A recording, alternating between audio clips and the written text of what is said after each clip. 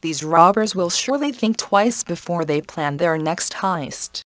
CCTV footage from a jewelry store in Malaysia shows 4 thieves armed with sledgehammers trying to smash their way into a display cabinet and fail miserably.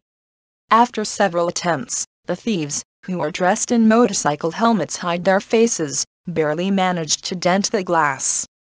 Eventually it dawns on them that the glass will not give way and they flee the scene. According to the website Hype, their attempt was thwarted thanks to the polycarbonate laminated jewelry glass display counters, which is 10 times more resistant than plastic or glass. The attempted robbery took place at the Kidayam Sri Alam jewelry store in the city of Shah Alam. Since the footage was posted on the jewelry shop's Facebook page earlier today, the video has been viewed more than 3.5 million times with almost 4,000 shares. Although nothing was taken, the thieves caused substantial damage to the shop.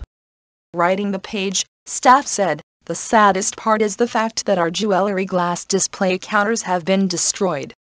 We'll be closed for 2 weeks to facilitate repairs.